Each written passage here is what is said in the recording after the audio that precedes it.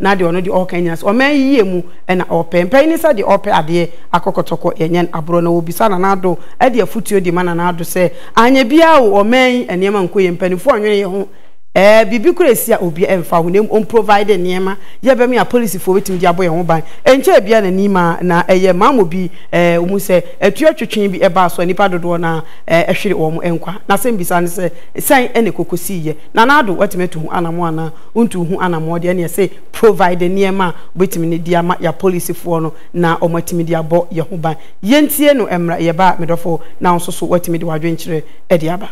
Young lady who died at Rich Hospital on the hands of negligent health officers. What happened to her? And what happened to her family? The one that died at Amasaman, we have soon forgotten. The one that happened at Insawam, and recently the one that happened at Cape Coast. Lawless. And these people are still at post. Still at post. That is the attitude. So a godless country, faithless country, prayerless country, loveless country, lawless country. Oduro. O tia Sunday mo bi be to offering and on ne tia na kakra so sound so aden you enti na I am in pass sorry konu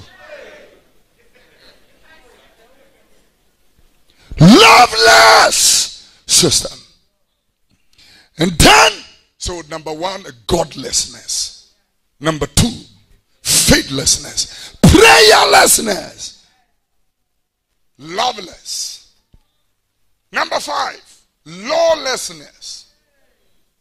Lawlessness. Lawlessness made the people in Maamobi and Nima put guns, butcher themselves, because to them there is no law in this country.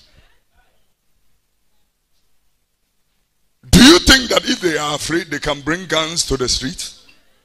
They want to tell the police and the law and this government and this country and every system, they want to make a statement. It's a statement. They want to tell you, we don't care jack about you. We are here. And as a matter of fact, I will want to use the opportunity to tell the government of the Republic of Ghana, Mr. Government, with all due respect, resource the security services. I am begging you. The necessary weapons, cars, motorbikes, the things they need to do their job, please resource them. Because at the end of a CEO Nima, it is an indication of something that is rising. Very soon, you are going to see people walk straight to the Jubilee House. You want to know prophecy? Webe winnie. I'm telling you, this one is a prophecy.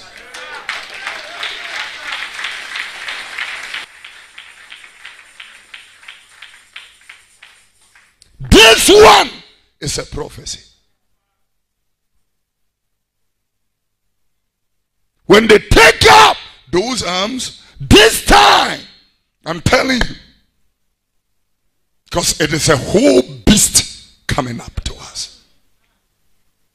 The Bible is talking about a beast with 7 heads. That is a very scary creature. And so if it is a system, it's a very scary system that is coming up. A beast is coming and it's lawless. Like we are watching a movie. I have one of the videos of a young man that was taken to a nearby hospital.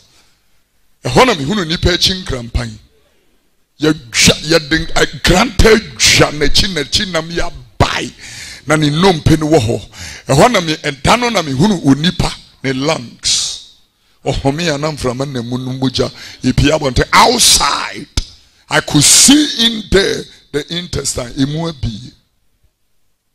And this is happening on the streets of Ghana. Okay, saying you Eddie Ababa Tuja Poku Williams was say nurses and doctors or more than if you could be hospital or more hair, more has one and what okay, ordinary Isaac Afe Gifty or say ordinary Sarah Bawa Michelle Afi ordinary Odiamat Okrade, which you do. Hello, good afternoon. Mother. Yes, darling. Oh, Pere. Now what you saying? Boko, that's where. Yamia don't me actually eat in Hoye. Hey, that you don't say that why so I say. Uti ni so fatal pa. Na mama ncha omo mo pick course no. Ernest Prempe. Era cameraman a day. Ni ni se kwesi kuru so beba kwesi ewie ni chia wate.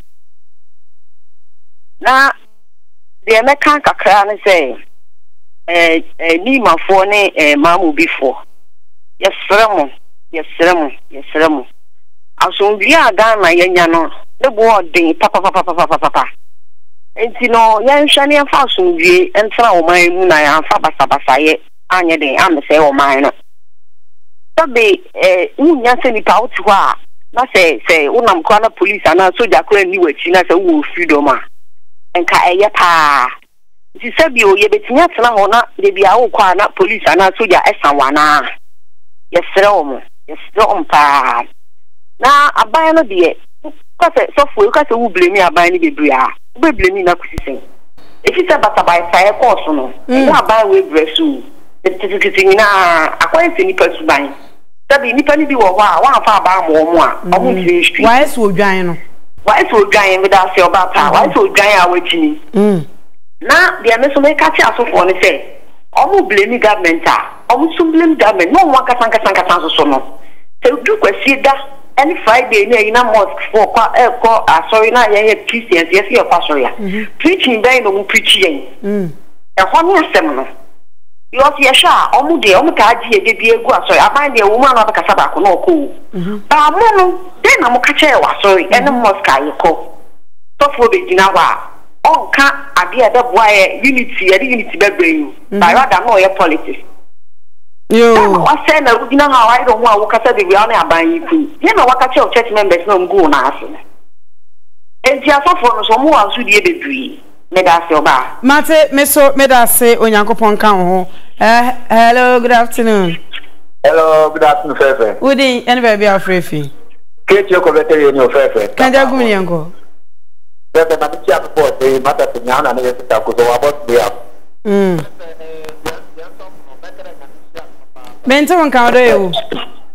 Hello. Hello. Line munye mumpo se na kakra na ontwa ne ho ensan emra. Hello. Yes my dear, Udin. Hello. Hello. Yes, afere wajira ye. Papa me gina ye. Mate na awia e. You have made a media yan Sophie. They kra nyame hye papa. Sema waka Fefe ye nsemu ho no ma sofo no ka owom yes security system no Fefe onye adwuma o. Kweta kwa bobo so ke asemi a osi wo ho no mi. You see that the a person in our buy no. Fefe security no aye adwuma na ka be wo de fia ko do ho no ko bo mu de Caribbean would give him oil Scott, the may car exposing age no. Now, we don't madame incidents nine of them. And so you're getting engagement, what in the mamma, they will me. Why the one said, Pepper, you want that one, the many money never came to have the police media and create what the many man bed. About no idea or the apple. What in the man or the court, and to be not Diana Timofono, no address saying, and she a better off or man to in there. Yes, critical system, no, tell us off on the canoe. On boy, now you're bread. Mate, Miss Medase. Okay, Medase pa and it was so wadrin chere. Or say Daniel also wabaso. Hello, good afternoon. Hello. Hello. Me ba cho within and baby afrefi. Hello. Within Major so be mena. Major so be mena Major so pa. Hello.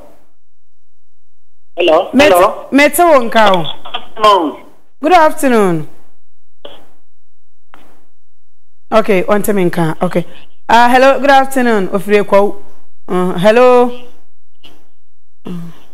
Hello. Okay. Mrs. Prince ya ofri kwa people isu asani abe. Wo. Okay. Hello. Yes, good afternoon. Good afternoon. Me ba cholo wetin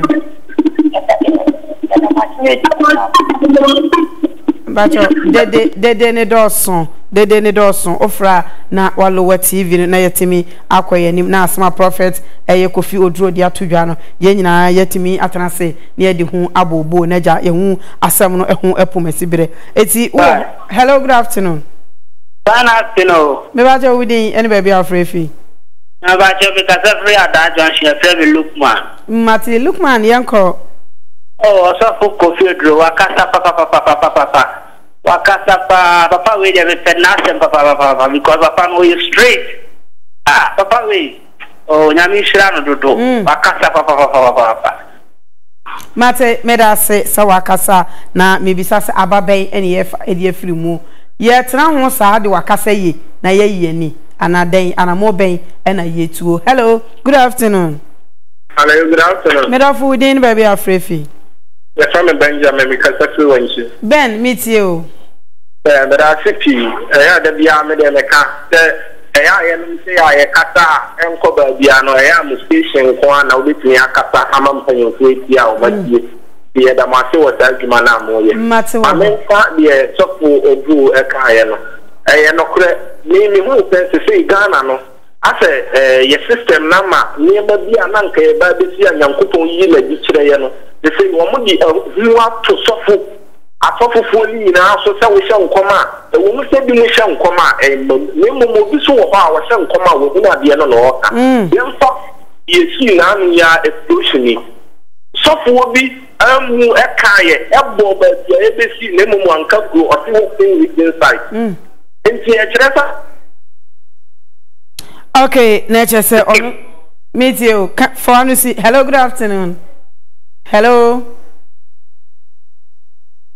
Hello, medafu temi awudin en baby afrefi na yenkwa yenim.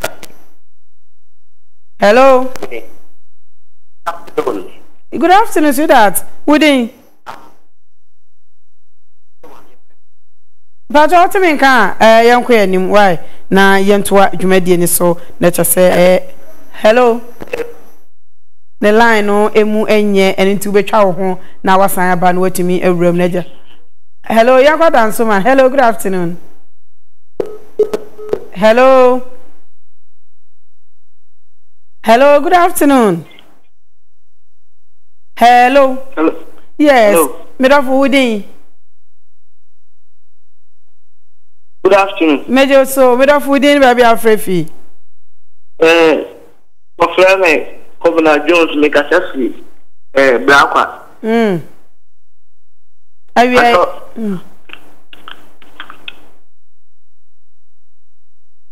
Ajo wutie me a wadaro makwanim.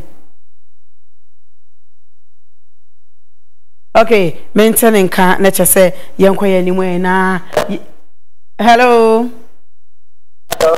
Ajo, good afternoon. Within baby afrefi. Hello, good afternoon. Within baby afrefi. Me ba cho me te won ka ma phone me wa no kakra. Odi e kasa na yenko yanim. But just a program or something. Wada Roma yenko. Okay, when you're ready, Mother Roma, Mama Yemfa Obi Fofro, Science Enkrofo. Hello, good afternoon. Hello. Okay, when you're ready. And time so no more in every swama ya so freya na walowa TV ni sa meteme voice ewo mu wada Roma shane so sa efa mame ofreya no na wabo modin so watwon ho kra e de free TV ni na enkomo aye. Hello, good afternoon. Medafo wudin any baby afrefi. Free. Pacho kasa be me mame why? No. Wudin baby afrefi. Because free that's Mate, yanko yanim. Medafo meet you. Yanko yanim. Macho like security systems now for especially like English. And then because the landslide that is the video level that be donated man and right like because the security to be a tax compare the price of a place to down there when okay. There was a like I did do President Notion goes to talk about he or she is not qualified to be a police officer. She has often come and crap. Man, shut down to the na kate, but we sure say be ubi ete. Me da say anyone so wadrinchra what they about. Okay, hello, good afternoon. Hello. Hello. Hello. Okay, let's